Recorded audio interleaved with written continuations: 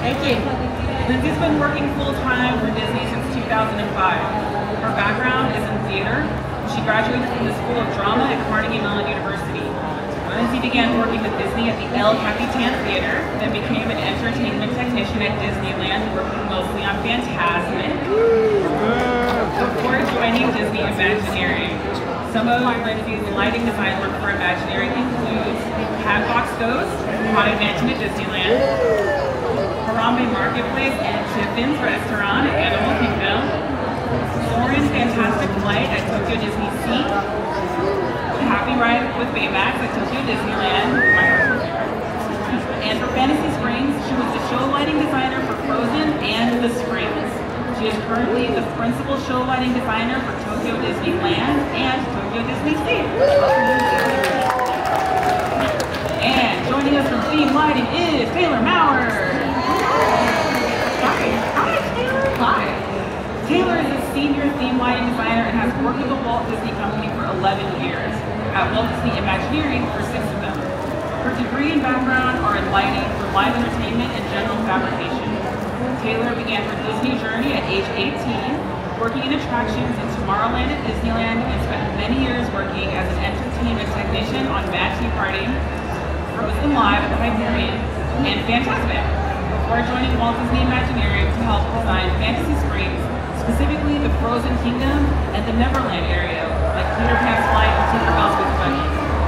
Post Fantasy Springs, she now leads the procurement and production process for theme lighting in multiple portfolios among a team of very talented designers and production experts. Welcome. Thanks for having us. We appreciate it. Okay, so ladies, first of all, please help. What is the difference between show and theme lighting? Sure. So as a show lighting designer, we come up with the overall vision for what we want the lighting to look like for any given space or project. So we decide what type of lights we need, how many, exactly where they go. A lot of the lights that we use are intended to be hidden from view, so you'll probably never see them. But sometimes we decide we need something decorative and functional, and that's when we turn to our friends at theme lighting. And what theme lighting designers do is we analyze the storytelling, the actual scale of the facility, what it's supposed to look like, what the texture and color are, and then we design and build custom lighting fixtures that complement and immerse you in the storytelling as well. So we are looking at some really beautiful examples of the springs right now. Can you kind of take us into a deeper dive on what it was like to build Fantasy Springs at Tokyo Disney Sea? Absolutely.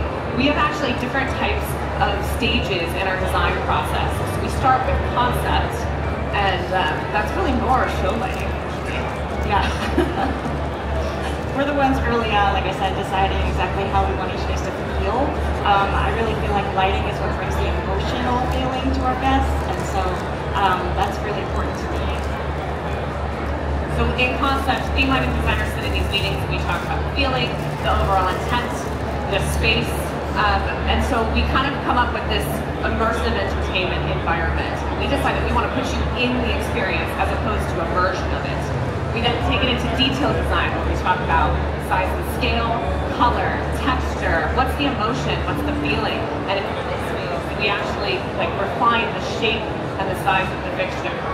Arendelle is probably some of our favorite, maybe we're a little biased, but we really love these daytime and nighttime shots to show you exactly how the emotion of the film comes to life the minute the sun goes down. I mean, we're lighting designers, we're a little biased, kind of like when our stuff comes on. So we've been looking at some very different spaces. We've been looking at kind of small, intimate restaurants, and then you just showed us this whole massive land. What's going on there with all these different scales? So we have to approach lighting for every different kind of space very differently. We have to take into consideration things, as Taylor mentioned, scale. What is the space used for? What are you in the space to do? Are you inside? Are you outside? How far away can I put the light fixture? Is it really close to what I'm trying to light? Is it really far away? Is there weather? Is there not weather? Is that fixture going to be under the water? Is it going to get wet in the rain? Which you had a lot on this shot. We do. Actually, Fantasy Springs is the single largest land expansion for any resort portfolio. It's 35 acres worth of lighting fixtures. How many do you have? It's an astronomical, mind-blowing number. So there are over 8,000 show lights in the fantasy screens. We have 3,000 fully custom decorative theme lights. So a pretty massive undertaking for a land of this size and scale. But what we do so gratefully, really, is bring to life the different spaces despite the fact that they're so different. And that's kind of where our custom lighting work comes in. Again, we might be a little biased. This is like our crown jewel. A great example of both theme lighting and show lighting in a single space. We can have decorative lighting fixtures, chandeliers, and hidden show lights so people remember the name. Yes, because ultimately some of our architecture needs the show lighting to help accent some of those beams, ceilings, the lovely paintings, and energy spaces. It's really stunning. Scale is something I think we talk about the most. Being that each environment is so different, but we also want them to still feel connected, particularly here though. Yeah, so this is interesting because the top picture is actually the queue of the Frozen attraction, and then the bottom picture is actually the restaurant in the Frozen Kingdom. So they're actually trying to be a similar space, but because the scale is different, Taylor's pictures have to be different. Yeah, so it's actually the same wall sconce in both areas, but they're completely different, unique scale. And the reason for that is because we want to create that systemic environment, but each one requires its own technical execution that makes it different depending on the queue or the restaurant. And we want you to be able to see your food when you eat it. It's like really important to us. Scale also wildly important for something like Tinkerbell's Disney Levies. It's part of the storytelling, and it's actually the first cue you get when you walk through that rockwork archway. You are immediately shot down to the size of a fairy, and these lampposts continue to reinforce that storytelling because all of a sudden we're humongous flowers. And so that's part of the scale and the magic of being lighting and show lighting as they're connected. And again, just an example of sort of how we might approach lighting for rockwork and waterfalls versus more of a themed facade, themed village that we have. And you can see both examples of theme lighting and show lighting. My favorite part of the project process is install/construction and then test and adjust, because it's really the moment where everything that you've been drawing and modeling in 3 dimensions on a computer becomes reality, jumps off the page. And I think test and adjust for you is, I think, the most exciting for our process. Yeah, we feel like our design isn't done on paper. We do a lot more work in the field, live, than a lot of other disciplines. So usually at the same time, we're like building a building, and you're after programming lighting fixtures at the same time. Yeah, it's like quite magical. Usually with other disciplines, the activation in the springs with the music, really something special. I love that a lot. Actually, it's probably my favorite part is the springs. And that's the best part of working is it's all concurrent, it's all live construction, and it really comes to life in a really magical way. Yeah, I think these pictures kind of illustrate pretty well how lighting can sort of bring the emotion of a story to life.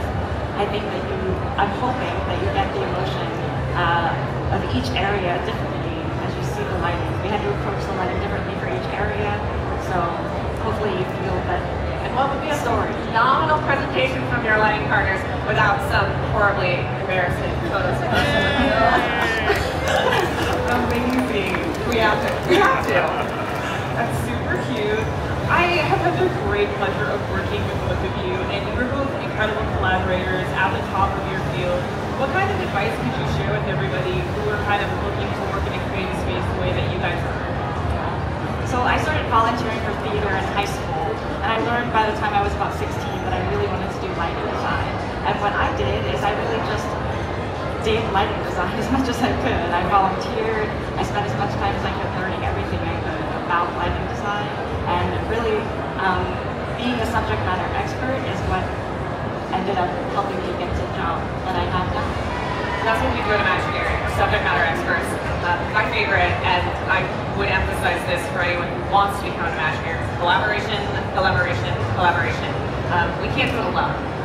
We've been seeing all these phenomenal presentations from our partners and team members all day. That's the magic of what we do is we're a team. So the more communication, the more collaboration we can have, the better.